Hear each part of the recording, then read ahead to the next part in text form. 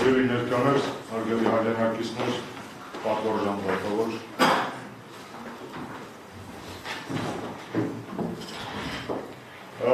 Միամիտ չեմ կարծելու, որ դուք այս ակնհայտ փաստերի ճնշման ներքո, որոնք մի զգալի մասը ներկայացվեցին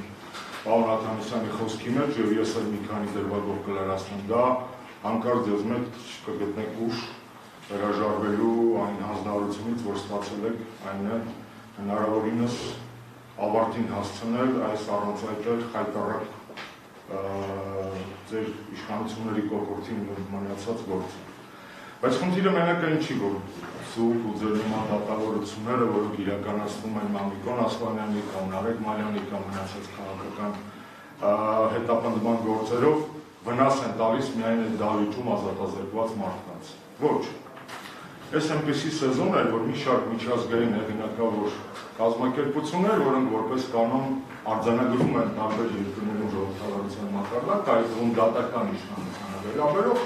իրար վրա կարծիքներ են հրապարակել նաև Հայաստանի մասին։ Freedom House միջազգային չասեք չեք լսել տարբերություն Կոլումբիայի նախագահի, իրանց մասին երևի լսել եք։ Freedom House հայտնի կազմակերպությունը տալիս է տարեկան զեկույցը տարբեր երկրներում ժողովրդավարության մակարդակի մասին, որտեղ ցուցիչներից մեկը տարեկան իշխանությունն է։ Եվ այս ցուցիչի վատթարացման մեջ այս գործ ունի շատ մեծ ազդեցություն, խի, որովհետև մեծ բան չէ ասելու, ավելորդ անամեսություն չդիտարկել, բայց հանրային ուշադրության տիրույթում իմ հետ կապված քրեական դատավարությունը երևի թոփ դատավարությունների մեջ է, որով հանրությունը, փորձագետները, հասարակական քաղաքական շրջանակները կազմում են կարծիք Հայաստանում դատական իշխանության մասին։ Որքան վատ եք աշխատում դուք ու անարդար, այնքան վատ է Հայաստանի մասին կարծիքը, նաև դուք, հատկապես այս գործով, որովհետև այս գործը ամենաաղմկահարույցներից է եւ հաստատ միկրոսկոպի տակ է։ Ինչ են գրում միջազգային փորձագետները նաև ձեր շնորհիվ ճակերտավոր։ Գրում են հետագայինը. դատարանները առնչվում են համակարգային քաղաքական ազդեցությանը եւ դատական արձանները ախտահարված են կոռուպցիայով։ Դատարանները ենթարկվում են ճնշումների դատախազների կողմից, հոգուտ մեղադրական դատավարությունների։ Առանձին տատոկացը ԲԴԽ-ն, ԲԴԽ-ի մասին չեմ խոսում, ԲԴԽ-ի ղեկավարին լսում եմ, ավելք արդեն անդրադարձան, չեմ ուզում ես անդրադառնալ, բայց երկու բառ երևի կասեմ։ Հաջորդը, իշխանությունները ընտրողաբար են կիրառում օրենքը,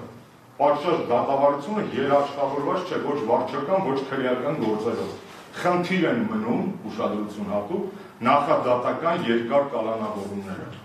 Freedom House, իրավապաշտպան տրանսնացիոնալ կազմակերպություն, աշխարհում ենք հայտնի, մեր վարչապետները այսպես կոչված, ժամանակին երբ որ սրանք լավ գնահատական էին տալի, ելնում դոշերծեցում, ասում են Freedom House-ին ծննդա դրել։ Հիմա Freedom House-ի իրան երկուսա դրել այն ձեր շնորհիվ։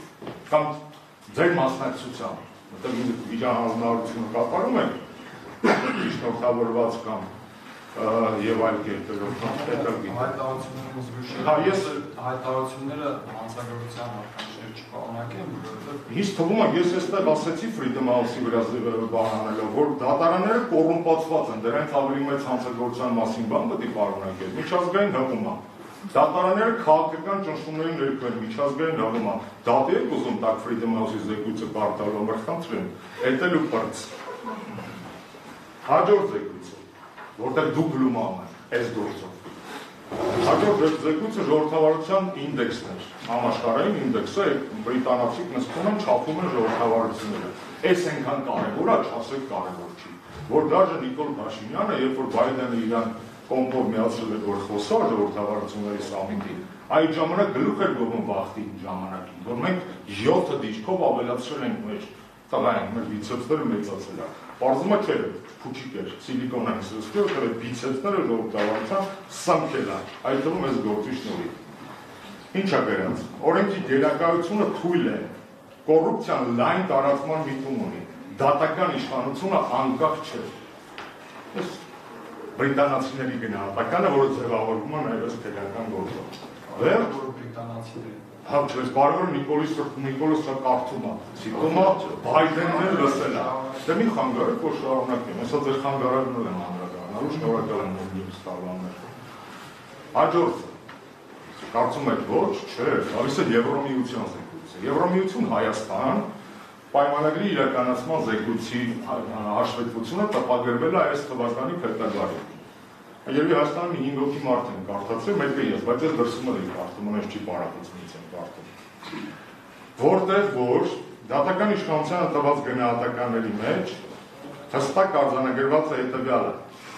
Ուրեմն Հայաստանի համար խնդիր է մնում դատական իշխանությունների անկախությունը եւ հաշվետվողականությունը։ Եվ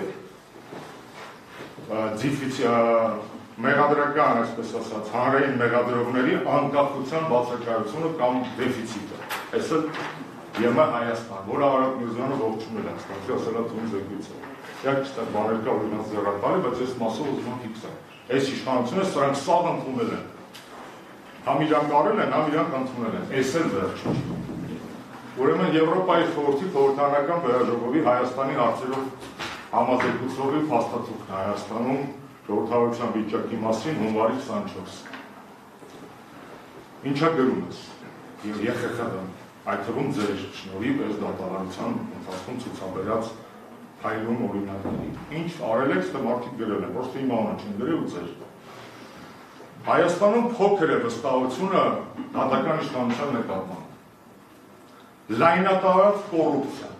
ցածր պրոֆեսիոնալիզմը եւ քաղաքականացվածությունը ամենահաճախ կրկնվող քննադատություններից են Հայաստանում դատական իշխանության մասին։ Տեսեք, կրիմինալ չի, չէ՞, նորից են կրկնում։ Լայնածավալ կոռուպցիան, ցածր պրոֆեսիոնալիզմը եւ քաղաքականացվածությունը ամենահաճախ կրկնվող քննադատությունն են Հայաստանում դատական իշխանությունների վերաբերյալ։ Մի անգամ է կապը։ Որ անգամից է կոնդացանությունը ուշացնում կանգած, չեպը չտամ։ Այս է 4-րդ զեկույցը ձեզ։ 4 միջազգային զեկույց, 5-ը կան, Transparency International-ը, կոռուպցիայի մակարդակն գնահատել, դուք այդտեղ ռումակ չունեք, դատական իշխանության անդրադարձ չկա։ Այս 4 զեկույցն է։ Ձեր գործունեությունը այս դատավարությունների ընթացքում պարարտ է ստեղծում նման կարծիքներ ձևավորելու եւ Հայաստանի եւ ժողովրդավարության իմիջը եւ Հայաստանում բազմաթիվ քաղաքացիների իրավունքները ոտնահարելու, այդ ոտնահարումը ձևակերպելու որպես արդարադատություն։ Դատավորները շատ են սիրում, ոչ միայն դատավորները, իրավապահ համակարգի ներկայացնեն շատ են սիրում, երևի դուք եք ունենաք ձեր կաբինետում Ֆեմիդայի նկարը ունենան կամ ստատուետը։ Ասենք արձանի կա Ֆեմիդայի։ Ֆեմիդան գիտեք, արդարադատության աստվածուհին է միջազգային, Հայաստանում շատերը իրանց մոտ պահում են։ Այդ ինչ է, սլացիկ մարմնով գեղեցիկ կինա, աչքերը փակած, ինքնաբացար կին զավված։ Դահլիճում գտնվող անձանց չէ։ Դուք գիտեք Ֆեմիդանով, դրա համար ձեր մեջ է։ Ֆեմիդան ուրեմն սլացիկ մարմնով գեղեցիկ կինա, աչքերը փակած, մի ձեռում սուրա, մյուս ձեռում կշռակ։ Ոցնել ոտի տակ է, շարունակեք։ Ինչ են, ոցնել ոտի տակ, շատ հաճախ է, բարելի մեջ օծը չեն տալիս, ացանիկի մեջ որ չթանվեն։ Ինչ է, Հայաստանում Ֆեմիդայի փոխարեն արդարադատության սիմվոլ է դարձել, այդ սլացիկ կնոջ փոխարեն տձեւ տղամարդ, որի գլխին կեպի է, մի ձեռում բրդուճ է, մյուս ձեռում չագուճ է։ Նա Ֆեմիդայի փոխարեն մենք ունենք բրդուճա չագուճային արդարադատություն, որի մաս եք նաև դուք։ Ոնց է աշխատում այդ արդարադատությունը, շատ լավ աշխատում։ Այդ կեպիի տակ գտնվող պայծառ գլխում ծնվում են տարբեր հիվանդագին մտքեր, այդ մտքերը հանձնարարվում է բրդուճ տալով իրավապահ համակարգին կյանքի կոչել։ Ես չեմ ավարտել։ Գիտեմ, որ չեք ավարտել։ Թող ավարտեմ։ Դու ձեր խոսքում դատան նկատմամբ անարգալից Որն է անարգալից վերաբերում։ Ձեր պատկերացմամբ թե ինչպես իրականացնում արդարադատությունը, այդ թվում սույն դատական գործի շրջանակներում եւ ըստ ձեր արձանագրումների, ձեր կողմից Ֆեմիդայի արտացոլող Ֆեմիդան Հայաստանի Հանրապետությունում արտացոլող այդ պատկերի, այսպես ասած, ձևակերպումը որ դրեցիք, եւ դրանց ինչ է։ Ինչպես են իրականացնում դատարանները արդարադատությունը։ Այդ Ֆեմիդանը ձեր ասած բրդուճը տալիս է դատավորներին, դրանք իրականացնում։ Ձեր հայտարարությունները ես չեմ ավարտել, դուք չգիտեք ես ավարտել, բայց մինչև ավարտելը ձեր խոսքն արդեն դատարան նկատմամբ անարգել։ Ուրեմն ես որ գրած եմ միջազգային զեկույցները, որ կոռուպացված են դատարանները հետ, հենց Ֆեմիդայի օրինակը բրդուճով վերեցի մեջ։ Դեռ որևէ մեկը չի կարող վիզերը զսպրի, թող ներկայացում ինչքան ուզում են լիաթով ծառի։ Բազեր դահլիճում գտնվող անձանց չեք եկել այստեղ հիմնակահանդեսի կամ չգիտեմ ինչ։ Ցանկություն ունեք ներկա գտնվելու։ Ներկա գտնվեք առանց ավելորդ ուզերի։ Մեղադրյալ Արմեն Աշոտյան, դատանը ձեզ մեկ անգամ ևս պարզաբանում է։ Արդեն բոլորդ անգամ է։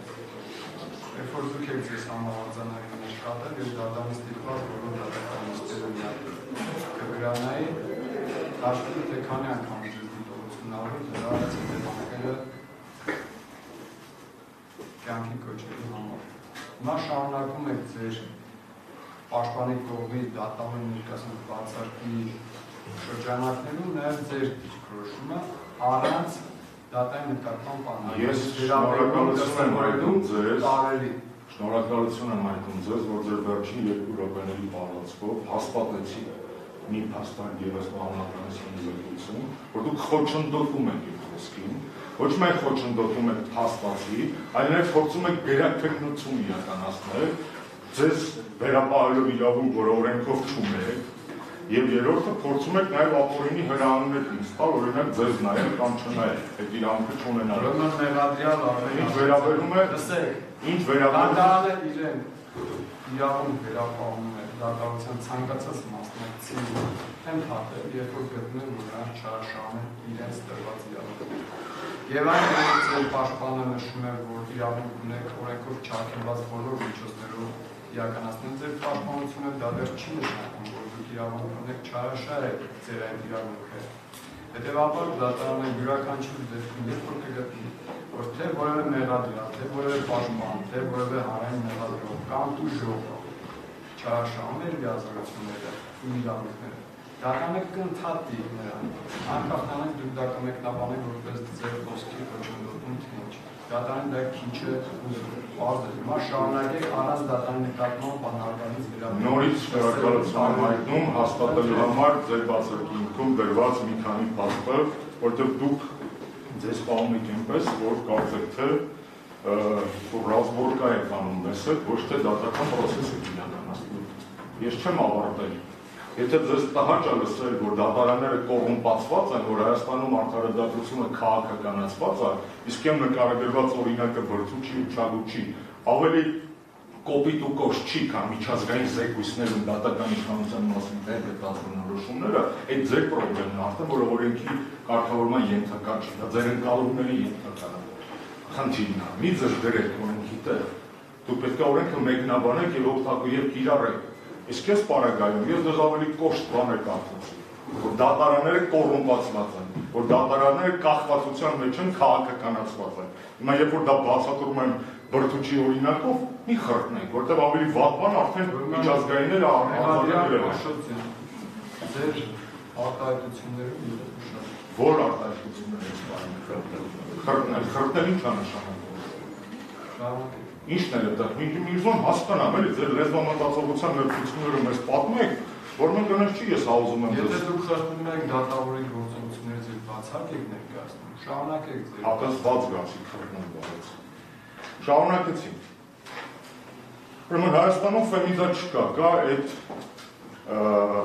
իմ նկարագրած արտաքինով մարդը, որը ինչպես է իրականացնում արդարադատությունը արդեն պարզ է։ Հաջորդը բազմաթիվ բաներ կան, դրվագներ կային այս դատավարությունների ընթացքում, որտեղ որ ձեր որոշումների մեջ որևէ հիմնավորվածում այդպես էլ չկար ոչ միայն հանրային, այլև գրավոր տիրույթում։ Օրինակ, կալանքի երկարաձգման նիստերն են դարձ, չէ՞։ Դες ասում են երաշխավորություն, գրավ, տնային կալանք առաջարկում ենք եւ այլն։ Որևէ տեղ տնային կալանքին չի կարող լուծել այն խնդիրները, որ դուք իբր տեսնում եք այս գործի մեջ իմ ազատության հետ կա։ Տող չկա անգամ։ Չկա որևէ տեղ գրած թե տնային կալանք իմ հանդեպ չի կարելի կիրառել, որովհետեւ ես իբր խոչընդոտեմ ինչ-որ մի բան։ Մի հատ տեղ ցույց տվեք ինձ։ 6 ամիս է քննում ենք, նախաքննական փուլում ենք, 6 ամիս է ու 6 ամսվա ընթացքում 2 անգամ դուք երկարաձգել եք իմ կալանքը, այդպես էլ որևէ հիմք չարձանագրելով, թե ինչով օրինակ այլընտրանքային տապամար միջոցների տնային կալանք չի կարող կիրառել։ Ավելին, ինչպես արձանագրեց նաև վերաքննիչ դատարանը, վերջի կալանքի որոշման հետ կապված, չգիտեմ, հասցրել եք ծանոթանալ, կարծիքին թե չէ, վերաքննիչ դատարանի վերադասանցանի կարծիքին։ Գրած որ ձեր մեկնաբանությունները պատգամավորական երաշխավորությունների հետ կապված, տեղին չէ, որ այսինքն դուք պաստորեն օրենսդրին վերապահված լիազորությունը երաշխավոր լինելու մեկնաբանում եք այնպես, որ այդ օրենսդիրները կարող են պոտենցիալ հանցակից լինել իմ պոտենցիալ հանցանքների մեջ, եւ եթե ընդդիմության պատգամավորին դիտարկում եք պետության ազդեցություն ունենալու գործոն, բայց դեպքում իշխանական պատգամավորն երաշխավորագրերը ոնց եք ընդունում, դրանք միլիոնապատիկ ավելի ազդեցիկ են այդ իմաստով գործընթացների վրա ազդեցության տեսակետից։ Եվ վերաքննիչ դատարանի մի շարք բնորոշումներ, կոնկրետ պատգամավորական երաշխավորների կապված ձեր տեսակետների հետ կապված, ապացուցում են այդ փաստը, որ դուք ձեզանով փոխարինում եք օրենքը, դե օրենքը նման լիազորություն ձեզ չէ վերապահել։ Իսկ այդ դեպքում ոնց եք ուզում շարունակել այս դատական նիստերը ղեկավարել եւ արդարադատություն խոստանալ կամ իրականացնել երաշխիք արդարադատություն բաշխելու։ Ձեր գործունեության շնորհիվ նաեւ ստացվել է, որովհետեւ ես կալանքի տակ եմ, նաեւ ձեր որոշումներով 6 ամիս է, 6 ամիս։ Ձեր կալանքի որոշումը 6 ամիս, 4-ը մինչև է 10 ամիս է։ Ստացվել է այնպես, որ դուք ձեր լուման ունեք նրանում, որ Հայաստանում օրինակ ադրբեջանական դիվերսանտ լինել ավելի ապահով ու լավ, որտեղ այդ մարդիկ ազատվում են, քան հայ ընդդիմադիր լինելը։ Ոնց է աշխատում իրավապահ համակարգը, ընտիր, 6 օրվա մեջ դնում են աշխարհի բոլոր վատ հոդվածները այդ ադրբեջանցու վրա, հետո պարզում է, որ տենց ոչ մի մեղադրանք չկա եւ բարի կամքով ազատում են։ Հաստատ մեր իրավապահ համակարգը տենց է աշխատում, դրվում են մեղադրանքներ, հետո այդ մեղադրանքը ըստ էության Ինչքան խի եմ ես նստած, իսկ ադրբեջանցին ազատ արձակել, ըստ էության արձակել։ Դժգոհ եք ասեք 6 ամիս շարունակում ես փոխը։ Ինչքան նմանատիպ այս դատավարությանը չվերաբերող այլ հարցերից խոսենք, այնքան էս։ Բայց այս դատավարությունը վերաբերող հարց է։ Որտեղ մենք խոսում ենք դատավորին բացակ հայտնելու մասին եւ երկրում դատական իշխանության խայտարակ վիճակի մասին, իրավապահ համակարգի կնոպկով միանալու, կնոպկով անջատվելու մասին 6 օրվա մեջ եւ ազատ արձակվելու դիվերսանտների եւ նստած հայ ընդդիմադիրների մասին ենք խոսում։ Ոչ միայն հիմա, նաեւ նույն Նարեկի Մանյան, նույն Մամիկոնյացն, նույն լիքը ուրիշ մարդու մասին։ Դիեփ եք հիշել վերջին անգամ Ալբերտ Բազարյանը ուրա։ Ալբերտ Բազարյանը 5 թե 6 ամիս նստած է, գիտեք դուք։ Խիա նստած։ Ինչ արված, ինչ արել։ Մենք ոչինչ չենք Արմենիա Աշոտյան շարունակում բացառ հայտնում։ Այո, ձեզ եմ Բազարյանի վերաբերյալ գործը ինչի համար է հաուսվել, ինչ կարգավիճակ ունի, ինչ կապամիջոց է, այս ինձ ուղղված բացառում չի վերաբերվում։ Միգուցե ձեր վերաբերվում է, ասացված վերաբերվում է, ասում եք դատավոր Դոլմազյանի իր դիմանում հետ գնահատականներ։ Եվ դատավոր Դոլմազյանը իր նմանում, այո, շարունակում է։ Հետո վերաբերվում է մի ընդհանրեք։ Խնդրում եմ գոնե այդտեղ առեք չունեք ընդհանրել ընդհանրապես։ Հաջորդը։ Հա, իդեպս իշխանությունները սիրում են կապվել ադրբեջանցիների հետ։ Համեկը թողա մեզանից հարցազրույց վերցնում։ Ես պատրաստ եմ Պետրոս Գազյանին կանչի թողա ինձանից հարցազրույց վերցնում։ Օգտվում եմ առիթից, դիմում եմ հանրային հեռուստաընկերությանը, որին ես հարկ եմ վճարում չէ հիմա, որպեսզի գա եւ կապկելով աստիլին գա ինձանից հարցազրույց վերցնել։ Ես պատրաստ եմ դա անել։ Վստահ եմ տղերքան հաճիկով Պետրոսին մարդը իր կատարողականում կհանդիպի։ Հաջորդը։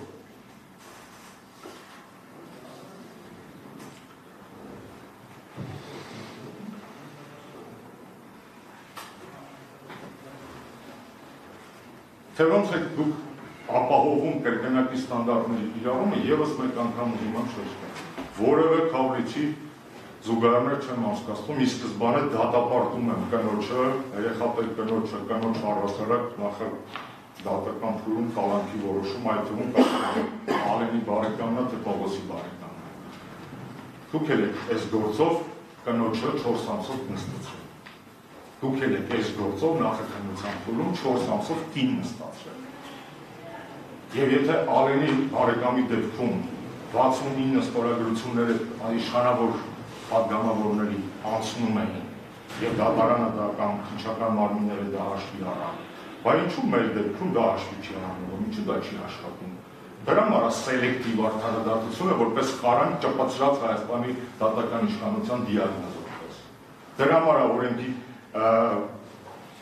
իրացման գերակայության բացակայությունը որպես դիագնոզ գրված։ Ձեր օրինակներով եմ գրված։ Չեմ օրինում ոչ մի բան։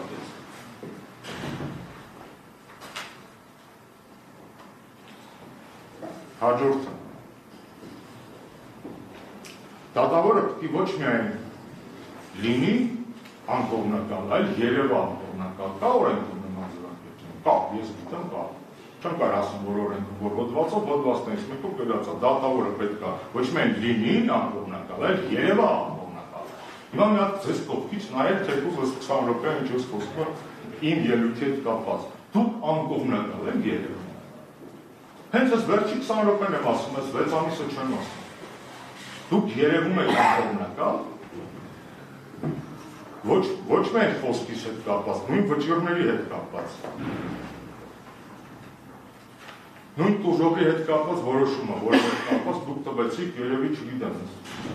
լրիվ նախադեպ պետք է հասկանալ, կա Հայաստանում նախադեպ, որ իրավաբանական անձը չկա, օրինական ներկայացուցիչ չկա, լիազոր ներկայացուցիչ չկա, բայց այդ կառույցը մնա տուժող։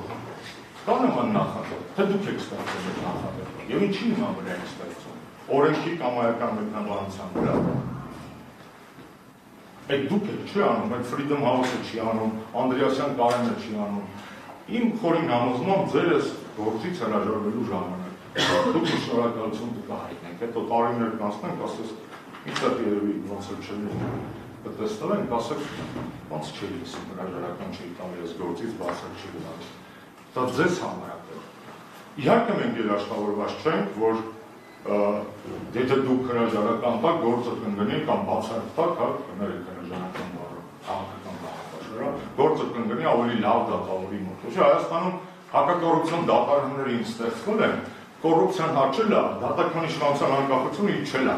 Չգիտեմ դա պատահականություն է թե չէ, բայց դա փաստ է արձանագրված։ Հակակոռուպցիոն դատարանները հենց ստեղծվել են, Հայաստանում կոռուպցիան հաճելը, դատական իշխանության անկախությունը իջելը։ Ես չգիտեմ ում մոտ կընկնի ձեր բացարկի դեպքում։ Եվ այստեղ շատ կարևոր էլ չի։ Մի հատ հին պատմություն կա, չէ, ապարանցու մասին։ Որ գնում է լողավազան,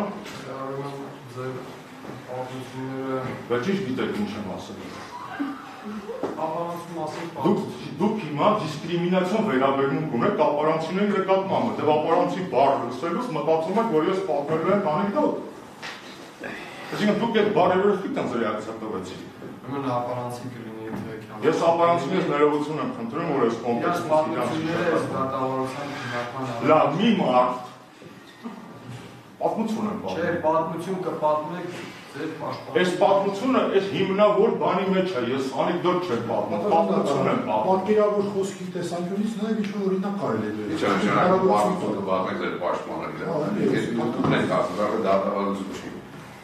Խնդրում եք հարգել, հասկացում եք, որ մենք կարող ենք արտահայտել։ Մենք չի եք։ Խնդրում եք հարգել պատկերավոր միջոցները, Ստատիստիկա հարցել, ապարանցի բառից ոնց պրովոկացիա։ Ես գիտեմ, մտածում ես բառը ասեմ, ռեակցիա տալու, որը սա է։ Տավեցի, կա շատ կանխատեսելի, մի արեք։ Այնքան կանխատեսելի է ձեր տրամադրվածությունը բացասական, այս գործով իմ անցնող իմ անձի, ինքան ակնհայտ է ձեր վրա դրած քաղաքական, որ ես ձեր ուսերի հետում տեսնում եմ այդ բեռը, այսինքն բեռը տեսնում եմ ինչ բեռը։ Այդ պատմությունը լավ եզրափակիչ մասը ասեմ։ Այդ տրեյները ասում բոլորն են տենց անում, մենակ ոչ մեկ երրորդ հարկից չի անում։ Հիմա կարող է այս գործը ընկնի ուրիշի մոտ, էլի տենց անեն, բայց ոչ մեկ երրորդ հարկից չի անելու։ Գնացեք բարի անել, իրոք բարի ասեմ, գնացեք, այս գործից դուք ձեր փայ բեռը տարել եք, 6 ամիս ինձ պայել եք, ծանր հոգեբանական ապրումներ եք ունեցել, որտեղ վստահ եմ, իհարկե Ֆիդել Կաստրոյի եւ դատավոր հարաբերությունները չեն։ Ուրիշ ժամանակահատվածել ուրիշ մարդիկ։ Բայց վստահ եմ, որ դուք ձեզ լավ չեք զգում, դուք լավ գիտեք ինչ եք անում։ Բոլորը լավ գիտեն, Հայաստանի Հանրապետության հասարակության ճնշող մեծամասնությունը իր ճանաչումը քաղաք բանդակյա խի։ Դուք եք չեն նստեցրել։ Եք նստեցրել, ձեզ դուր է գալիս։ Դուք ձեր բեռն արել եք, զանգ եք կոմանդել, ասեք 6 ամիսա պահել եք ուրիշ դատավոր տվեք, 6 ամիսը ուրիշ դատավոր պահել։ Զգալու մենք մի հատ մտքար գործ է ստանում, օրինակ ինձ իմ գործով անցնում է Պավիշենյան բարի շոխոյանքի իրանը իմ մարզայինի պետ է օրինակ։ Գնացեք այս գործից հոժարական բացակ տվեք, որովհետև այս ամենիչում շաղախել ձեր անունը չեմ ուզում մտնեմ օգտար։ Արդեն շաղախել եք։ Պետք չի մի արեք էլ։ Որտեղ նորմալ անել չեք կարող։ Իդեպ մենակ ես պրոֆեսիոնալիզմի վրա չեմ կասկածում, որտեղ գիտեմ, որ պրոֆեսիոնալ առումով դուք գիտեք, որ սխալ եք անում։ Դուք ոչ թե սխալ եք անում եւ ըստիս օրենք եք խախտում նրա համար, որ չգիտեք, որ նա ճիշտ է, դուք դա իմանալով եք անում։ Դուք դա իմանալով եք անում, եւ դա ավելի վատ է։ Դա ավելի վատ է, դուք գիտակցված եք անում, այն ինչ որ անում եք։ Իմ բարի խորհուրդը ձեզ, վերցրեք ընդմիջում գնացեք ձեզ խորհրդակցական սենյակ, հաջորդ նիստը երբ է, չգիտեմ, դրել եք 20-ին, եկեք ասեք, որ այն չեմ ուզում, պրծեք տարեկաշության ենք ինձանից, թո մի քիչ էլ ուրիշ է տանջվիով, կաստակալավագի մարդ կա, հաջիկով կդակենվեց, 3 ամիսը մեկ իմ ազատազրկումը, մեզ չի ուզում, այսքանը։